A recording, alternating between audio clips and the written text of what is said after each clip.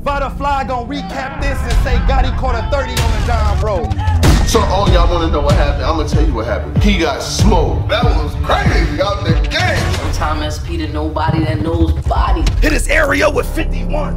Everything in the Vada Fly. When you start rapping like that? Nigga, do you wanna know what would've happened if I shot you? Your mama would've seen you lying and saying that's not true. But it is the... Foe, not from 63rd, so don't you ever try to diss me. But it's still hit a crip with a Mac. I'm just keeping it 55th Street. Yeah. I can keep it 55th Street. This 55th Street. For what, bitch? I see it. It ain't happening though.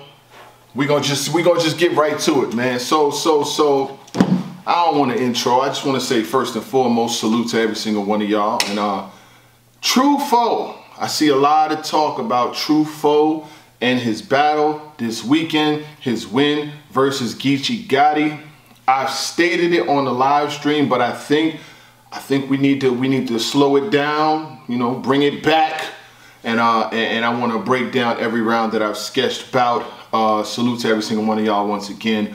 I watched True Foe versus Geechi Gotti again. I loved the battle overall. Let's just do that. First and foremost, I love the battle overall. It could be one of those battles that when you watch it again, you know, and you really digest what went on, you could see someone like True Foe starting to, you know, make them moves. First off, I'm gonna give a round of applause to him. What they not saying and what people is not respecting is the fact that the guy was a 91 to 9% chance. He had a 9% chance to win this battle. That might only include his homies, some people from the Midwest, and his direct circle. 91% chance against Geechi Gotti. We all know the things Geechi Gotti has accomplished, all of his wins, the bread. He's made a lot of money in battle rap, whether it be from battles, whether it be from you know, winning, whether it be from big stage cards. Like if you think of some of the names that Geechi Gotti has battled, he has been able to change his whole life, and I hope that he continues to do that. You know what I'm saying? In this tournament right here, I felt and this is just my personal opinion, I felt like while Geechi Gotti wanted the tournament, he probably just wanted it to win again. You know what I'm saying? The bread was, to me, the motivation. And I say that because, you know, he had a battle like not too long leading up to it. He had Clean Paper, and then he had Jazz the Rapper, and now he's coming into this joint. He's probably gonna have some more battles too. And it's like, it's one of them things where you just feel like, was he really, was this the focus? Was it really the focus for him? And he did good. Like there were some moments that he had in the battle that were some really epic punchlines. When he said that line about it isn't true, but it is true. You know what I'm saying? Like you get shot, your mama wondering if it isn't true, but it is true. I thought that was fire. The Wi-Fi, you don't need Wi-Fi for a funeral service. Like Geechi Gotti was definitely in his Geechi Gotti bag. He had a rebuttal. The rebuttal really didn't land. And it was a dope rebuttal, not as far as like, it was dope that he thought of it that quick, but it didn't really have as much of an impact. You know what I'm saying? True Foe comes with I hit a Crip with a Mac, I'm from 55th Street. Like if you ever see Crip Mac and it's 55th Street, cause I'm from 55th Street. No, that don't go down like that on 55th. Like that was an epic moment, especially all the people that's in tune with the gangsters and in tune with the streets and know about Crip Mac. They know how important that 55th Street, that was probably one of the best lines of the whole battle. I'm gonna just be honest with you. And in True Foe's rounds, a lot of the time he was fighting for reaction. Like he was like having to really get busy in order to get those upper level reactions. And you gotta give props and respect to that. His material was really good. I counted the slip up, choke, whatever y'all wanna call it, in the third round. It was literally 9.5, 10 seconds. And he jumped right back in that pocket. Like niggas is acting like he got to the point where he missed the ball, he picked it back up, and he finished his round. And he was like, oh, you know what I'm saying? Like he really wanted to finish it. So I give him props for that too. It was a slight slip, but you know, he gets credit for that battle. I do have Geechi Gotti winning the third, but Truffaut to me, second, he got clear. The first could be debate, but Truffaut's material, dog, like his material was really, really, really, really, really good.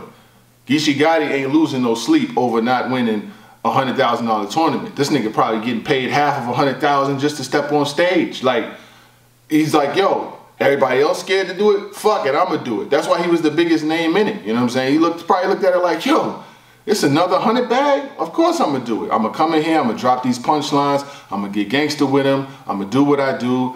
It's in front of a crowd, and it's gonna be a fan vote involved. Me showing up to the battle and spitting 3 rounds is gonna get me to the judge. That's a lot of the thought process. For me, it's like, Geechi Gotti gonna lose if he brings 3 rounds of material, has punches, and does the thing that he normally do?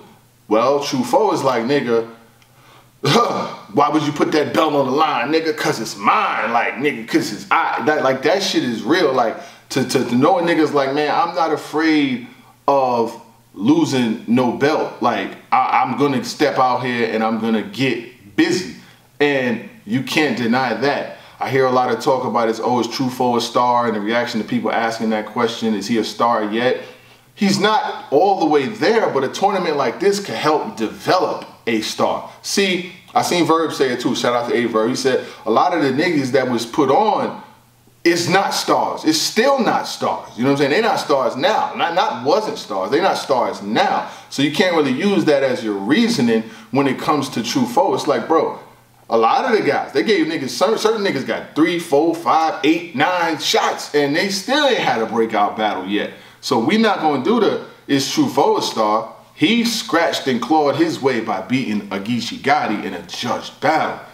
Like, if it goes to the fan vote, and this is what I'm saying, if it goes to a fan vote, Truffaut shouldn't win. He came into the shit with 91 to 9% odds. Someone with 9% odds should not be in a position to win a battle that goes to a fan vote. If the other person is kicking ass, like, it's not gonna work like that. But it's a changing of the regime and what's going on. Like, nobody's gonna be the favorite forever. Like, it's never gonna work in battle rap. Nobody has ever or will ever be the favorite every single time. I just saw Lux battle Geechi Gotti and Geechi Gotti won. You know, I saw Charlie Clips. Charlie Clips at one point was hotter than everybody. If you was around 2014, 2015, 16, you know when Charlie Clips was on top of the world. When he battled Rock, when he battled T-Rex and body bagged him, when he battled Loaded Lux, like, Clips was up there. There was no, I would have never thought that Clips would have fell to as far as he fell. Clips has won 8 battles in a row on the app. You know what I'm saying? Call it what you want. I don't control the app numbers. Clips has won 8 battles in a row. That is a fucking run. And he still be battling against narratives. If Clips is gonna bring it, does Clips still care about battle rap and whoop-de-whoop-de-whoop? Only because of the decisions that he made when he was in that top position, when he started gambling a lot, freestyling. Like, Clips got ahead so far ahead of the field, he just felt like he could write his rhymes the day of, or not write them at all, and just show up and freestyle and win battles. And that started dropping him. And he got to a low point, and then he decided he had to turn it around. And now he's in a great space. He's winning battles. He's moving himself back into them legendary conversations. I mean, he never left because he's always going to be a legend. But you know what was some shit with it. Like, man, you know Charlie Clips, he fucking around. So when it comes to Geechi Gotti, it's like, this is my personal opinion. You know what I'm saying? I rock with Geechi Gotti. I been fucking with Geechi Gotti. He's on my intro. And I feel like, you know, and then him on the remix, I feel like Vada gonna react to this. Like, he's one of them dudes that, you know, we always had a good relationship, you know what I'm saying? And I like what he does, but I call it like I call it, so I can't spoil it. And I feel like at this point, Geechi Gotti, you already cemented. Like, you there now. You're there, you're cemented. You're one of them names. Every opportunity might not be a good opportunity as far as like battle-wise, you know what I'm saying? Like, he battled Clean Paper, I had Clean winning. He battled Jazz, debate however you want. Some had Geechi, some had him. It's a debatable battle. And now Truffaut, which is an L, that's like 2 L's in a debatable on a guy like Geechi's run or the streak he's in and the things that he's been able to do. That kind of don't happen. That patch of battles in like a month and some change doesn't really happen with him. So what I say all that to say this, it's like, I think that he should not just slow down, like stop taking less. It should be more impactful at this point. Like take the impactful shit, the big cards, the big names, but all of the little shit in between for a little while, just for a little period. He shouldn't be doing like, you know, like a fucking, maybe you'll skip out on a fucking any day to die card or some shit like that. Yeah, obviously if Drake is involved, you're gonna take that. But if it's like a card that's just a name, some names, like even like a Philly card, like with Cass versus Free. If it ain't really a battle for you that you want, he could kind of like pass it on it till the next joint, you know what I'm saying? But that's just, it'll slow him down, and then when he comes back, people are more excited to see you. People probably aren't so much excited to see you if they know they're gonna see you every month. Now, does he battle too much? No, he does not battle too much, he battles enough. But you know what I'm saying, you definitely wanna make an impact every time you step out.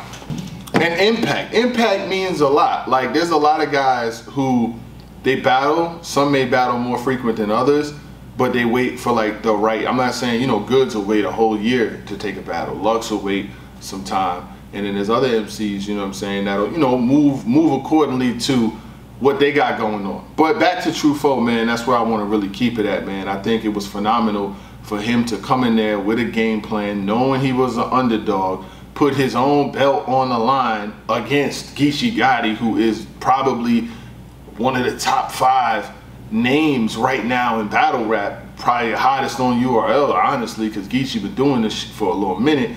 When you add all of that pressure and say, I'm putting it all on the line, if I leave here, I'm leaving with nothing. Mind you, Surf puts an extra $2,500 on top of the battle. True Foe don't get paid $2,500 a battle. I'm sorry, I don't think at this point, you know, knowing people in battle rap and knowing what people get paid, I don't think that True Foe is getting paid $2,500 a battle. If he is, salute to him, and I'm glad to see him. What I would like to see him, he just got paid $2,500 for a battle with this one right here. He probably made over $3,400 with this one right here. So that's his biggest look. But what I'm saying is, you got somebody that done made hundreds and hundreds and hundreds versus someone who's hungry and has never ate. He said it in the battle, you know? That type of paper, what? Man, listen, you got what, that's what I expected. I expected him to be hungry. I expected him to leave it all on the line. Did I think he was gonna win? 91-9, no, I didn't think he was gonna win. But did I think he could, or he could have some moments in there? When it comes to battles like that, if you take the first round, or one of the first 2 rounds, if you could get that second, oh, you in there. Oh, you in there. Because you could win one of the first and third. If you can get the second with a crowd, oh, you in there. And he got in there, he got that second. I heard the second again, it wasn't even close, honestly. It really wasn't. Like I said, when you have somebody backed in the corner with no odds, with all the odds against him, you know, he gonna show up and he gonna show out. Like, if you either gonna barbecue or mildew, there's a lot of people who have been in this position before when it comes to the beginning of their careers, and you gotta have that defining moment, which makes it like, okay, now you're gonna start seeing me more. Now I'm gonna start getting booked. I won. And none niggas were screaming robbery. With this battle, you may have people that feel like a Geechi Gotti won, and there's nothing wrong with feeling that way, because he did, like, when it comes to the work that he does, that was a day of work. Like, that was an honest day. I'm gonna come to work, I'm gonna do my 8 hours, I'm gonna have my little half-an-hour lunch break, and I'm gonna do the job. That's what he did. Somebody like True Foe came to get a job. Y'all following me? He came to get hired. This is his interview. You know, a lot of people never really even seen him like that. Like, he been on smaller joints, Born Legacies, the first Ultimate Madness, but that's not the look. That's not the, when I say it's a good look, it's not the look like battling Geechi Gotti and being able to break everybody's brackets. That's the look. Now you can start talking about, okay, what I want to do next, who I want to see. And don't let him win another battle until he's battling Sheed, who he beat already in the tournament last year. Now that could be motivation for the other one to beat you. If he gets past him, he only got a battle or 2 left for 100 racks. What you think he's gonna do then? You know, I don't got True Foe choking or slipping up in his next battle. I don't. I got him showing up and showing out again. You know, salute to Chicago, man. Like you got to give it up. Like even if you can't respect that, your whole perspective is whack. Like you got to respect the nigga that had 9% odds to win something and defied the odds. Regardless of how you feel, the judges made their decision. You can't blame this on Calico. Calico had notes and quotes, and he was scrolling through the phone and had the bars and shit. He was like SP. Like, a lot of people don't understand or know how hard it is to catch them bars in real time and then have an analytical decision. SP is one of the GOATs. Like, he do that shit at a high level. Catch the bars, be able to understand what the person said, and then be able to spit it to him. Because Cal got tore down after the first joint. People were saying, I don't want nobody drunk judging my fucking battle. You ain't see what Ms. Hustle said? I don't want nobody drunk judging my shit. That mother drunk. Like, they was going in. They was literally going in. But he showed up the next day, didn't catch no hissy fit about it. He stood on the decision that he made. I decided this person won. They won 3-0. And what? What you gonna do? But now, I'm not going to just say I chose this person because they're a better performer or because they had the same sneakers I had on. And then you have reason. Like after the first slip up, he came back, he had bars, he had rounds, he had a good way to judge a battle. Boom, he does it. He picks his, other people pick theirs, it's 2-2. Send it to the fans. This battle's so close, send it to the fans. The fans said 90, they flipped it. He won by almost 1,000 votes. He ain't win by 25 votes, is what I'm saying. He did not win by 115 votes. He won by over 1,000. That's a good portion of the people that's watching picked true foe. You know, you can't really, like I said, when somebody comes from those kind of odds, when they're down, they're coming into this shit as an underdog. You know what I'm saying? Like he's not coming into this as no favorite. He's coming in this to show up, be a stepping stone, and go home. That's it. Like you just here to get my feet wet so I can dive in the pool and smoke the rest. But he turned that. He turned that around. You gotta respect that. All right? And he did his thing. And I definitely was like, nah, you know, I got these thoughts. I could tweet them and tweets and tweets and tweets. It's cool. But when I make that blog and say, yo, like, after a second watch, I know why. And when I wrote, am I bugging? I feel like I got true foe. Like, man, people responded to that tweet and was like, no, you're not bugging. I just said it because I asked, am I bugging? Because I'm like, yo, heart means a lot. Like the heart, the dog, the saying shit like as long as I got a clock, I got a chance. Like that shit was real shit. Like a nigga telling you like y'all think he's a god. Like like Gotti had a lot of true shit, you know, True and C and all this other. He had a lot of those, but True Foe had the balls that was crazy. He said. Don't sleep, because if you lack our days a cool nigga. Like, I ain't never even heard that before. Ever. You know what I'm saying? If you lack our days, what? Like, that type of shit was the hunger. Like, I'm coming to take this. I'm not coming to have no debatable, like, I'm coming to take this. Then homie in the crowd says, 2-0, 2-0. He's screaming 2-0 Geechi. And then he comes with the I hit a crip with a Mac, I'm just keeping it 55th Street. Then he doubles back like 2-0 what, motherfucker, 2-0 what? Like, come on, son. Y'all, listen, where I'm from the Bronx.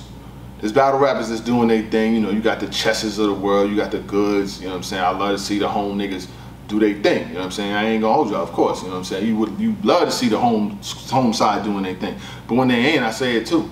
When they ain't, I'll be like, yo, you know, me and Chess, we had it out. We good. I don't got no issue with him now, you know, but we haven't saw eye to eye based off battles and shit like that. But I ain't no issue with him now. You know what I'm saying? He's a young nigga. Like, no niggas your pop's age. I ain't got no issue with them niggas. Like, he's a young nigga. But he's tightening it up now.